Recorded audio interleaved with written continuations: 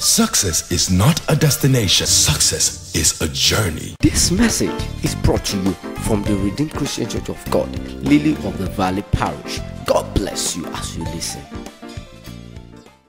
Today's message has been titled, and it's a question: are you growing old or growing up?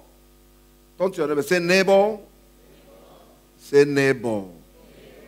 Are you growing old or growing up? Praise the name of the Lord. This is a very powerful question this morning that each and every one of us must answer sincerely. Sincerely. You can deceive yourself. You can deceive your friend. You can deceive your sister. You can deceive your brother. You can deceive your pastor. You can deceive your neighbors. But when you veer off into deceiving yourself, it becomes a serious issue. And that is the greatest injustice you can do to yourself, to deceive yourself. So this morning, this question, you will answer yourself. Are you growing old? You must be, everybody here. But in addition to that, are you growing up? Praise the name of the Lord. Many of us, as Christians, many of us are over 9 months as born-again Christians. Some over 3 years. Some over 5 years, 10 years. The list can go on and on. That is chronological age. You're growing old in the Lord. But are you growing up? Say up. Yes. It's a question this morning. You must answer yourself. Let's go to the book of Matthew chapter 4, verse 4. Matthew 4, 4. I will read. Matthew 4, 4. It says, but he answered and said, it is written, man shall not live by bread alone, but by every word that proceeded out of the mouth of God. This is Jesus answering the devil with the word of God. It says, but he answered and said, it is written, man shall not live by bread alone. Many of us, let me exaggerate, some of us here are living by bread alone. And as you're living by bread alone, you grow. You grow. You grow. Older and older, which is normal. If you look at the picture of your faces when you were young, just like my own too, I remember when I used to be a very handsome small boy. I look at my picture in the primary schools, I look different. My father gave me a special name. Different. But now I look at the same face, you have fine lines. Fine lines. Let me give you the psychological name. Fine lines. So we are getting older and older and older. And so some of us, that is the only thing happening to us. But it's not good. But it says, man shall not live by bread alone, but by every word that proceeded out of the mouth of God. If you look at that closely, it says, proceeded out of the mouth of God. Not just the written word. When you study the Bible, when you study the Bible and put your attention there, Word of God jumps out of the Bible into your heart, proceeds from the mouth of God. God speaks to you. Rhema. God breathes into His word into your heart. He says, man shall not live by bread alone, but we shall live by every word that proceeding word of God. Are you living by the proceeding word of God? Proceeding word of God. And that's a powerful injunction. And this morning, yeah, some of us are just growing old. Wake up in the morning,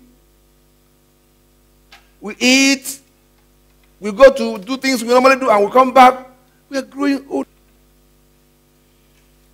But by every word that proceeded out of the mouth of God, proceeded, and I challenge you, as you study the word of God, see it as God speaking to you. Are you with me? Yes. As you study further and further, you engage your attention, you begin to think. He speaks through his word. The word proceeds from his word. Are you with me? You must live by that too.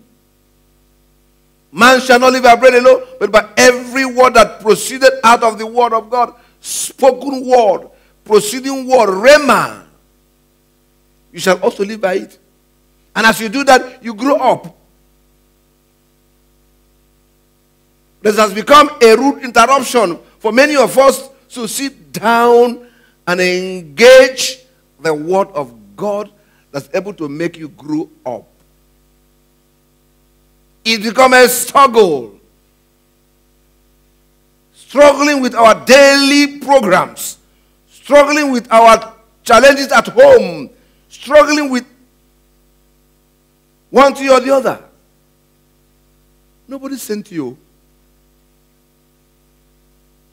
Yeah. One of my pastors said, if you are too busy for God, maybe, or if what you are doing now does not give you time for God, maybe you are busier than God expects it to be.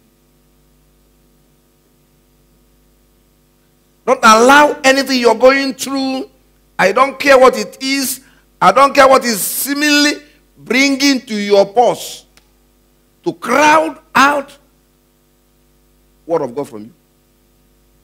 Many of us are stuck in it. And I can sense that. Praise the name of the Lord. 2 Corinthians chapter 4 verse 16.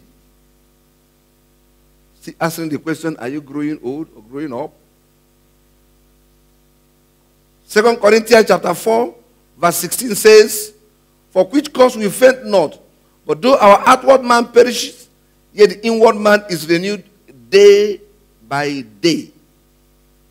From the New Living Translation, it's rendered this way. That is why we never give up. That is why we never give up. Though our bodies are dying, our spirits are being renewed every day. Daily we die physically. We walk towards our graves, but our spirit is renewed every day. This reminds me of a question that they asked me when I gave my life to God newly. Some of you are enjoying it now. You gave your life to God even around is born again. You gave your life to God. I had to exit my company. There was a particular relationship I was into. The person was pestering me and taunting me. He said, George, look at you. I don't know what he saw. He said, look at you. You're degenerating. Look at you. I don't know. And as a young convert, the only encouragement I had was from this scripture.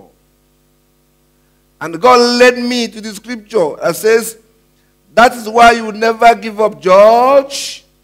Though your bodies are dying, and your spirits are being renewed every day. And when with that resolve, after studying this, though your outward man perishes, but your inward man is renewed every day. Every day. And that scripture encouraged me. I stood on that scripture and I was able to overcome that temptation. Are you in that stage now? The scripture is saying, though outwardly you're looking as if you're perishing, but inwardly something is happening. Amen? Something is happening. Maybe you don't paint the way you used to paint. You know, I'm not against anything, but they think you're dying. No. Maybe you don't shout the way you used to shout.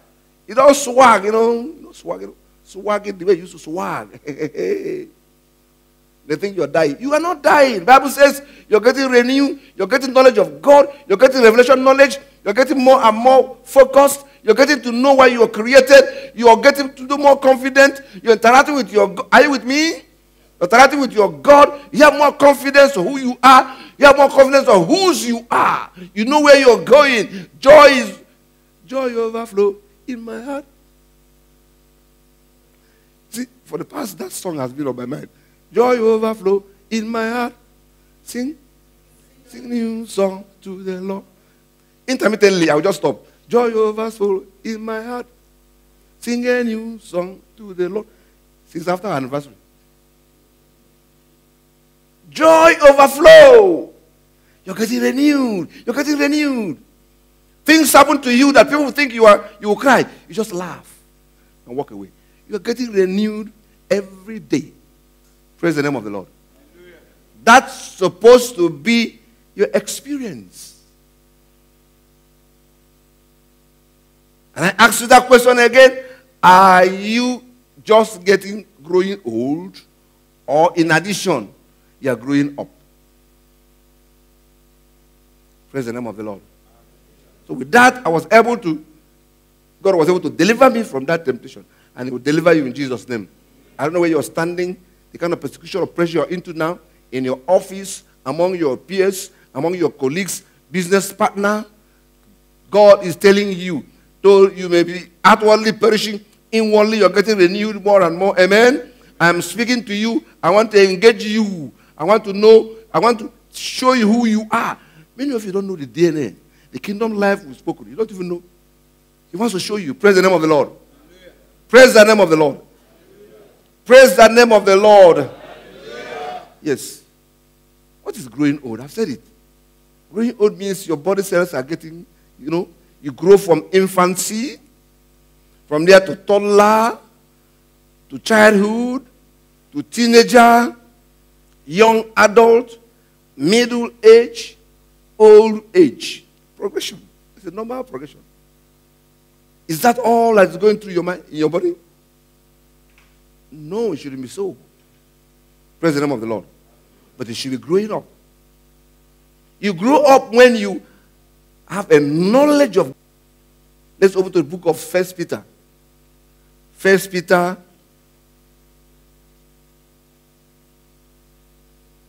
1 Peter chapter 2, verse 2. 1 Peter chapter 2, verse 2.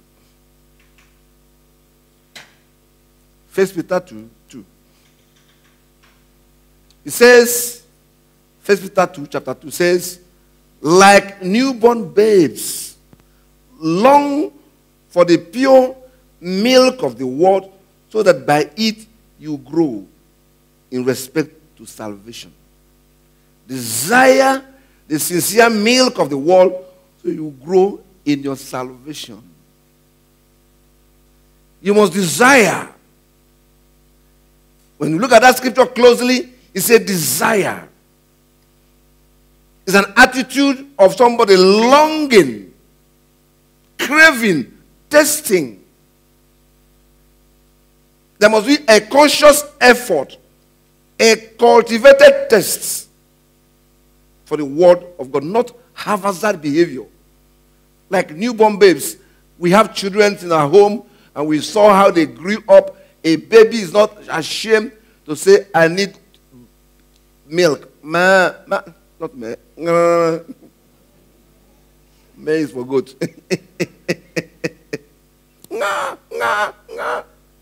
Sometimes they cry, you think they want to faint. They're not. They're exercising their lungs. Some mothers can't withstand it. They will not die. Those human beings are stronger than you think they are. I have watched from the internet a baby, a day-old baby, go through a surgery, brain surgery. And the doctor beside me said, those human beings are stronger than you think they are. Their pain threshold is high. The baby survived it. Praise the name of the Lord. So as a babe, desire. Crave for it. Not haphazard. You must make time. You must purpose in your heart. There must be a hunger. As a newborn babe, you must desire the sincere milk of the word. Desire The way to show express desire is pursuit. You must pursue it. You must take time, sit down, plan it, cultivate the habit, shut out anything that tries to hinder you from craving, from studying. Exit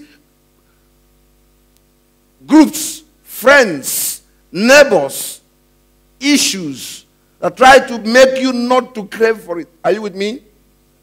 Do something. Do something. Do something. It's desire, the sincere milk of the word. It must be a cultivated test. It's something you will plan. I will do this. Each time I will do this. Make a conscious effort. Switch off that tube. Boom. Cut off some time you use for things, gisting, wandering about in the neighborhood, making phone calls. You know, phone calls are another time waster. Phone. Making calls, unnecessary calls. And add the time to a time when you desire to seek God through His Word. A time to refresh your mind. A time to open up, to engage the Word of God. You must engage the Word of God. It says, desire the sincere milk of the Word, so they can grow. It's the Word of God that makes you grow. If you don't, you cannot grow. I challenge those of you that wander from one church to the other. I don't know about that, but I'm just pitying you. As a pastor, I have to tell you, you wander from one church to another. Prayer points, prayer. Prayer is too hot in this church. It's not hot. I moved to church A. From church A, I moved to church B. You're just a wanderer. You cannot grow. Prayer alone can make you grow. The scripture, and that's why I tell you, spend time to know biblical instructions. You can only grow when you meditate and study the word. Abi? Desire the sincere milk of the word so that you will grow in your salvation. They didn't say go from one church to the other so you can grow. Sit down wherever God has called you. Identify with the vision of the house. You are free to move to where, but look for a place you can identify with the vision and sit down and be a student of the word. You will grow. Praise the name of the Lord. And by that you are growing up.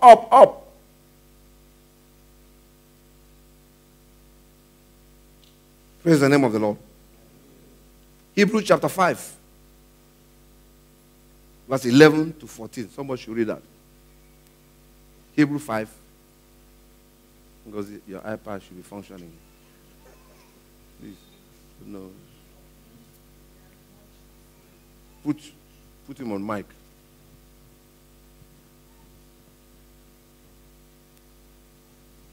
Of whom we have much to say and hard to explain, since we have become dull of hearing.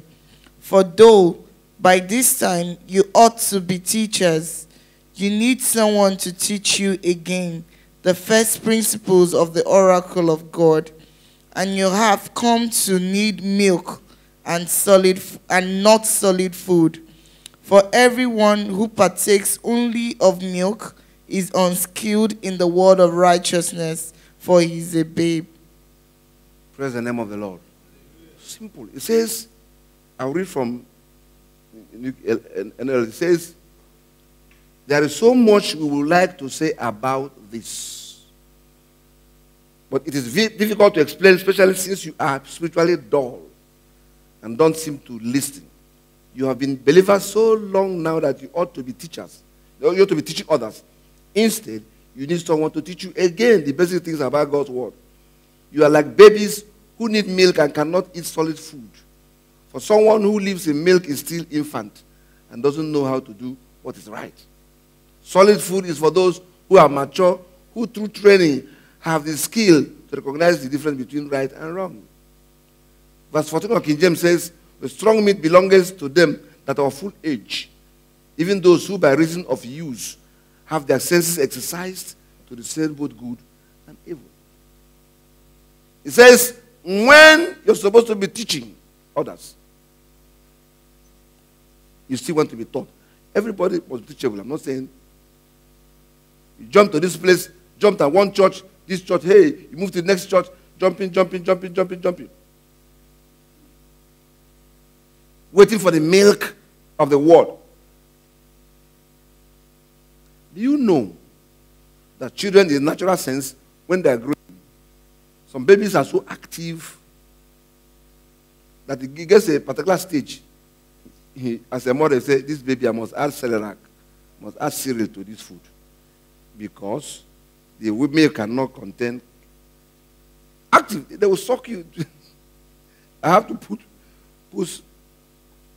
cornflakes, all those solid food. Praise the name of the Lord. Yes. If you keep on waiting for the milk, you won't grow. But that's what we call the meat of the word. When we begin to study taking the meat, and by using, you take them and apply them in your life, you grow. You acquire the skill to differentiate right and wrong. Here we say our vision is to do what? To demonstrate the knowledge of God to achieve our dream. How many of us have been demonstrating the knowledge of God you have acquired in this place? How many of us? I said it in the morning, if you look at your situation, there are places you are now, that needs your demonstration of the word of God. All of you. Where you are in the office today, where you are at home, where you are with your colleagues, where you are in your family life, where you are in dealing with one habit or the other, where you are in dealing with one secret sin you're hiding, but you know, the devil knows, Holy Spirit knows. Where you are now, there are words of God that you can demonstrate to come out of it. True or false? It says, strong meat belong to them that are of full age, even those who by reason of using of application, reason of applying scripture. Have you been applying the scripture? It says, when you take in the strong meat, then you apply it. He said, who are of full age, even those by reason of use, have senses exercised to discern both good and evil. You apply it, you grow. You develop skill to discern good and evil. Say, grow up. You must grow up. Milk cannot carry you. You need to switch to Iba, rice of the word, amala of the word, pizza of the word. Let me go continental.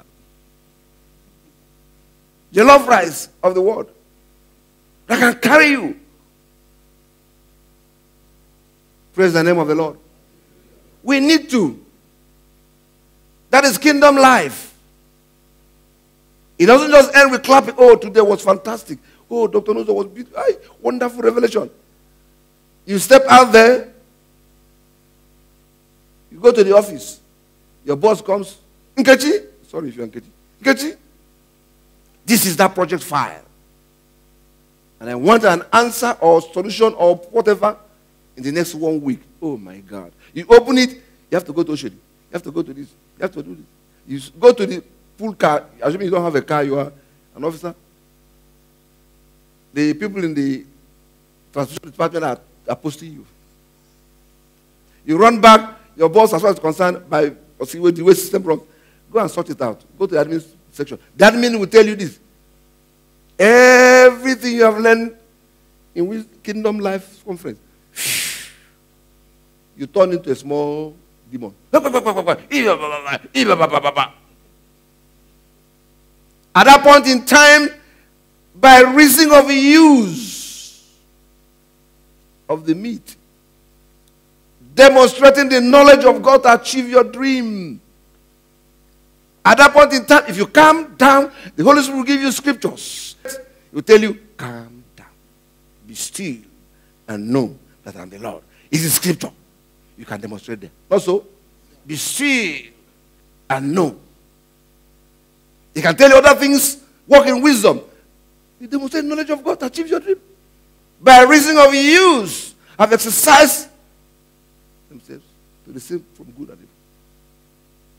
That's how to grow up. But also told us, in a relationship, a man will say, I will die to this.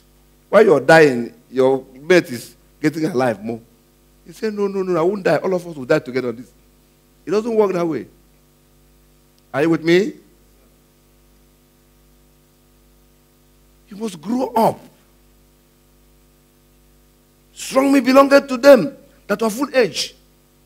Even those by reason of use, reason of application, reason of demonstration. You must demonstrate it. Many of us are full of the word that even the weight is trying to crash the chair. You're heavy.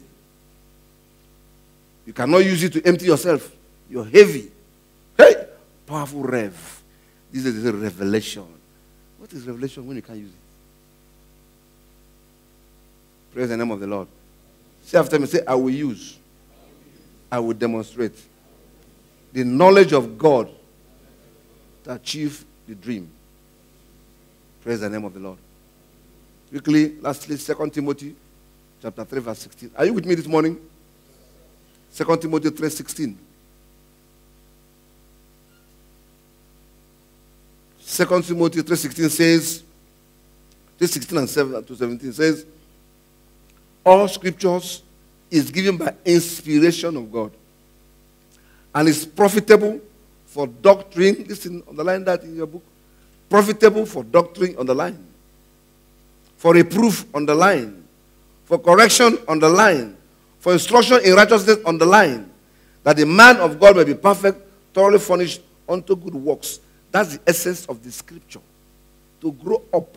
It says it's given by inspiration of God. It's God speaking to you. Not pastor. Not Redeemed Christian Church of God. Not Assemblies of God. Not Deeper Life. It's given to you by the inspiration of God. And it says it's profitable. When they say profit, all of us will remember buying and selling. This one is profitable. Scripture is profitable. Sit down.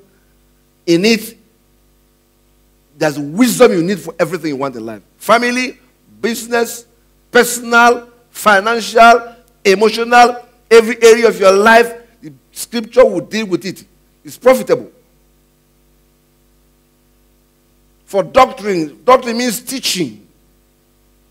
When you apply scripture, when you teach it, it's teaching. What teaching does to you, that teaching shows you the path to walk.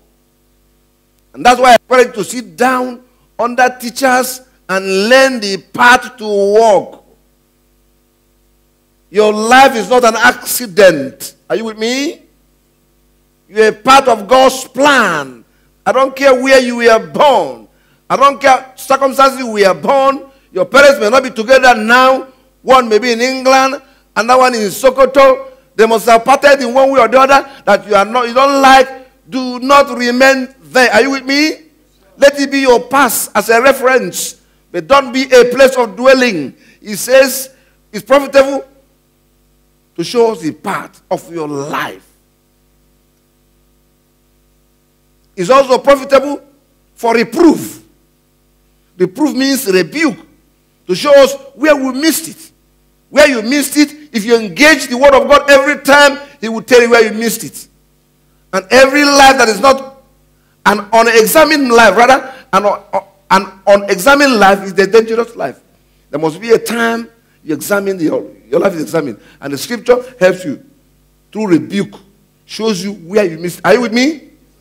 Also, it's profitable for correction. A life that is not corrected. A child that is left on his own will bring sorrow to the parents.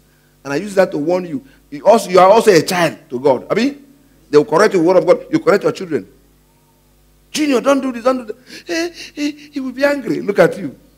He will be angry. By the time he's 20 years old, he will become a cobra in your house. I remember a story I heard about an armed robber.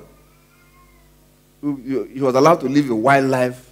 And on this fateful time, I heard it somewhere. He was tied on the stake to be killed. And they asked to see his mother. When the mother came, he said, "Mother, please, can I talk to you?" When the mother moves the ear, he grabbed the ear and squeezed the ear. Say, you didn't correct me. Some of you are watching me. You are behaving the same thing. Don't touch him. Don't touch her. That's the only child. That's the only child. You don't know what I went through. 9 months in pain. My legs were hanging for the whole 9 months. I went through this.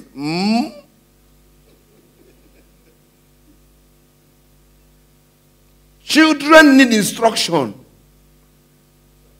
Give to them.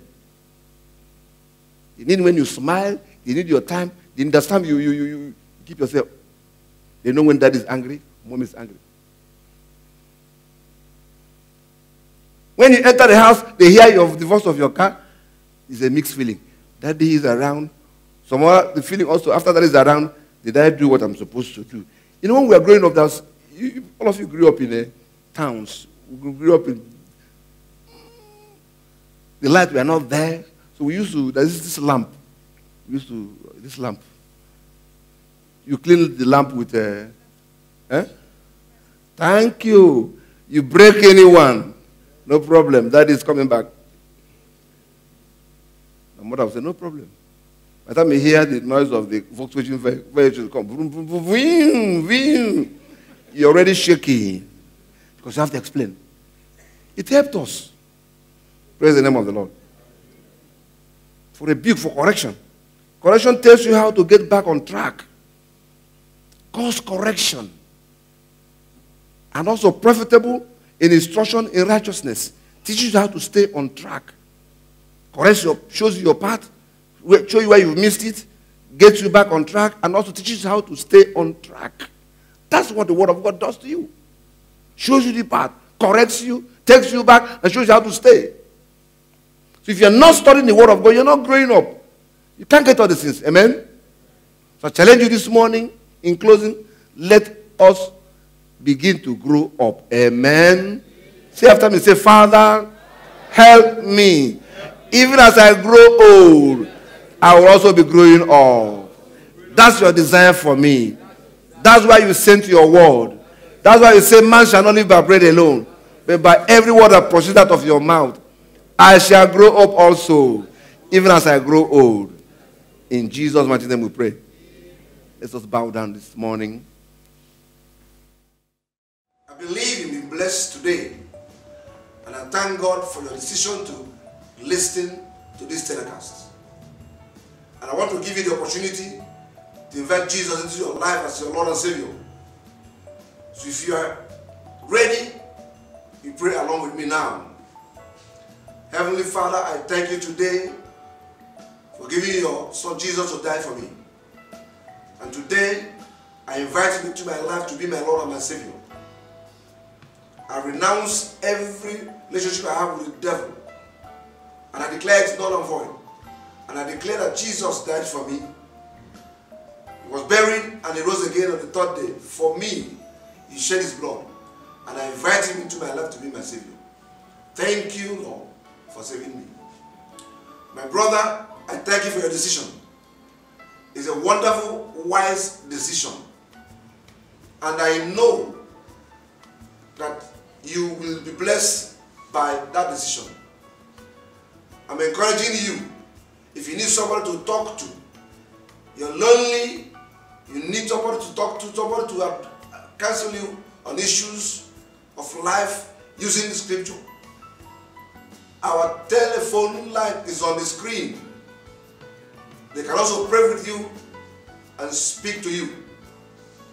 Also, our address, email address, church address, and phone number is on the screen.